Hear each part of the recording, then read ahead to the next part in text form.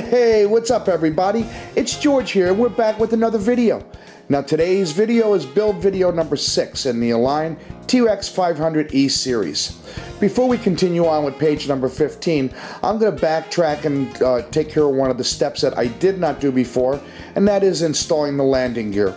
I choose to hold off on installing the landing gear because it's a lot easier to manipulate the helicopter while you're doing the build, and I wait till the last minute. Now that I have the vertical stabilizer on, it's a good idea to put the landing gear on so I can get it a little bit higher off the ground. Let's take a real quick look at my setup. First, I have the book open to the right page. We've jumped back to page 9. Pen in case I need to take any notes. I have the landing skid tubes, the landing skid supports, the rubber grommets, the ends that go in, and I have all the nuts and bolts that I'm going to need to install the landing gear. The only tool that we're going to be needing is a 1.5mm driver, and that's pretty much it. So let's put the camera on the stand and pop the skids on real quick. Okay, we're ready to start installing the skids. Pretty straightforward, nothing to discuss, so let's get right to work.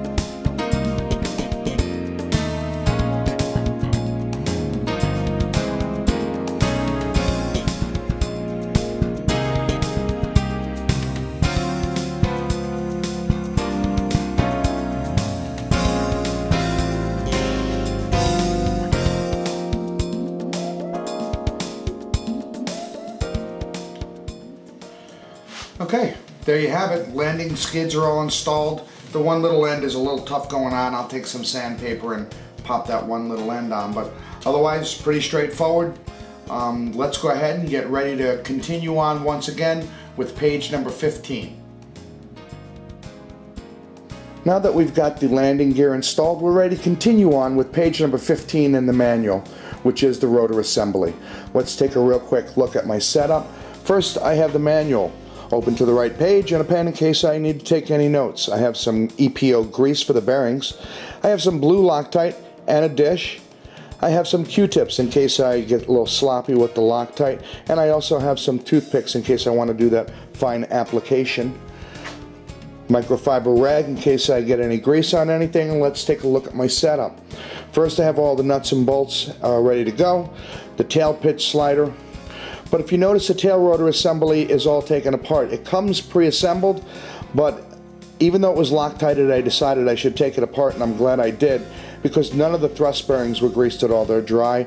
I want to grease up all the bearings, put the blade grips back together, and then move on with the build. So let's go ahead and put the camera on the tripod and finish up page number 15. Okay, we're ready to get on with page number 15, the tail rotor assembly. And before we start, one thing I want to mention is just like the main blade grips, the tail blade grip thrust bearings have an order they have to go in. They're marked out and in, but you definitely want to pay attention to that orientation. And then there's one other thing that I do. When I put the thrust bearings in, I put the cup to the outside. And the reason for that is that centrifugal force won't force all the grease out as quickly. No big deal. You can put it in either way, but that's just what I do. So let's go ahead and begin, as always, with the greasing and finish up the tail rotor assembly.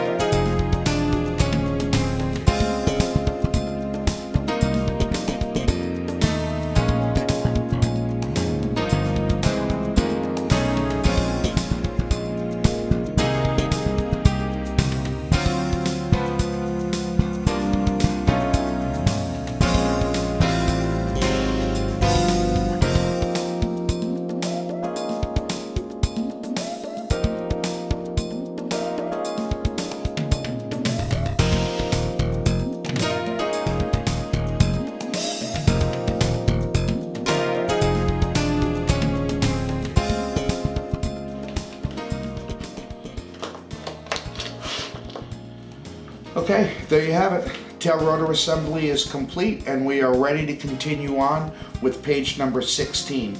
This looks like a good place to break. Look for the next video coming soon where we start page number 16. Have a great day. Thanks for watching, and as always, happy flying, friends.